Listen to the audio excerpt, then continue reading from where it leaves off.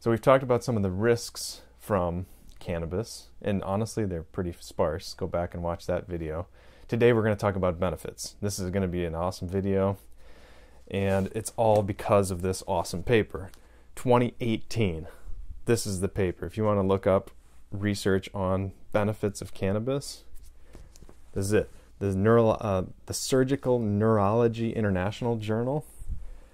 Got a paper, a review paper here. It's called The Review of the Neurological Benefits of Phytocannabinoids. Phytocannabinoids. And what's that? Well, that's CBD. That's, compounds that are in cannabis. So let's jump in. Phytocannabinoids, CBD, and THC, that's the compound that makes you high, are the most studied extracts from cannabis.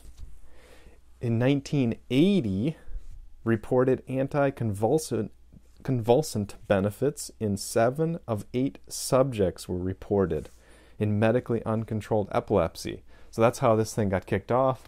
People with major seizures. 7 of 8 people had awesome benefits. I mean, that's substantial. Since then, neurological applications have been the major focus of renewed research. Okay, neurological benefits, such as, well, they list them here. This includes treatment for malignant brain tumors, Parkinson's disease, Alzheimer's disease, MS, neuropathic pain, nerve pain, and childhood seizure disorders. In addition, psychiatric and mood disorders such as schizophrenia, anxiety, depression, addiction, post-concussion syndrome, and PTSD, post-traumatic stress disorder, are being studied with phytocannabinoids. This is awesome.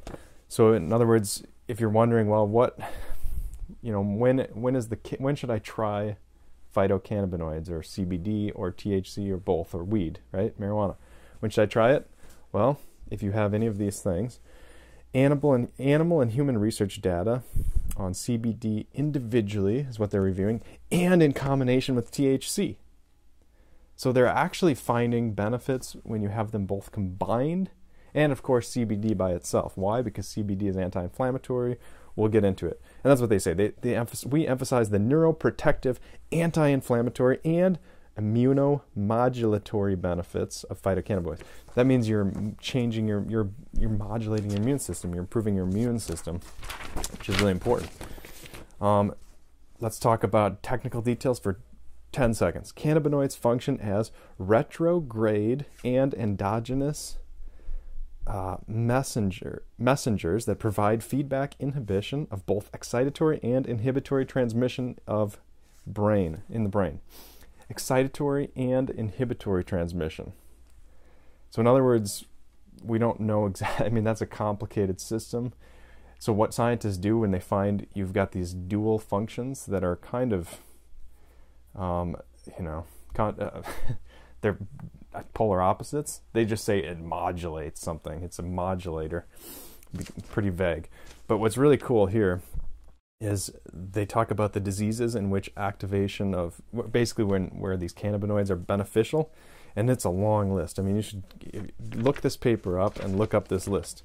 Pain, inflammation, MS, autism, PTSD, obsessive compulsive, epilepsy, glaucoma, schizophrenia, cardiovascular disorders, stroke, cancer, ALS, obesity, anorexia, Parkinson's, Huntington's, and insomnia, Alzheimer's, metabolic syndrome, Tourette's, anxiety, depression, panic, Prion diseases, and psychosis. Psychosis is super interesting, again, because I'm going to talk about genes that increase your risk for psychosis when you're taking cannabis, because that's pretty well studied. It's not a super big concern, but you definitely want to know which genes, and you want to check your genetics with 23andMe, and you can do that. We'll do another video on that later.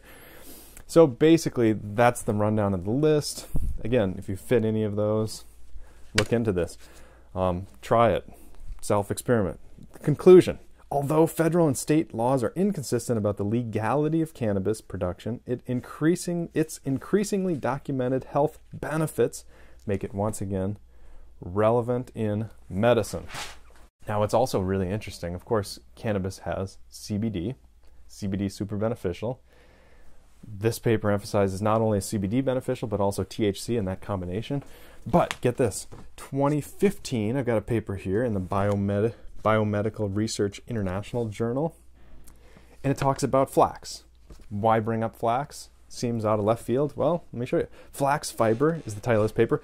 Flax fiber hydrophobic extract inhibits human skin cells inflammation.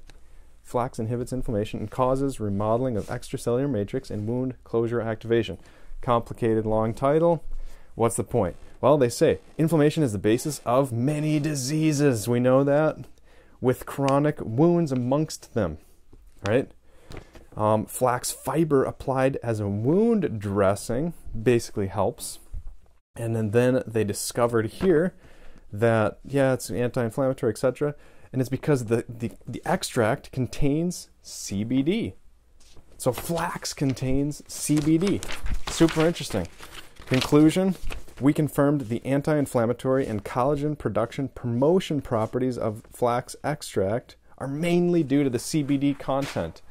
So that's interesting because I'm always talking about flax and the problems with the estrogens. And it's funny also because, of course, cannabis, we did a whole video on estrogen with cannabis smoke. Again, not just CBD or cannabis, but just the smoke. And so there's this offsetting effect with flax. It's something to consider. It's important to know. Do I love flax? No, because it does have estrogenic properties. Are there situations where flax is excellent? Yes, it has CBD. But hemp has a lot more CBD. Again, look at that list. If you fit one of those health issues, if you fall into one of those categories, you've got PTSD, you've got all the Alzheimer's, whatever, somebody who has that, try it, or at least look into it, do some research on it. There's a lot of benefits that people are overlooking relating to cannabis. And again, it's not just THC, it's not just CBD, it's THC and CBD combined.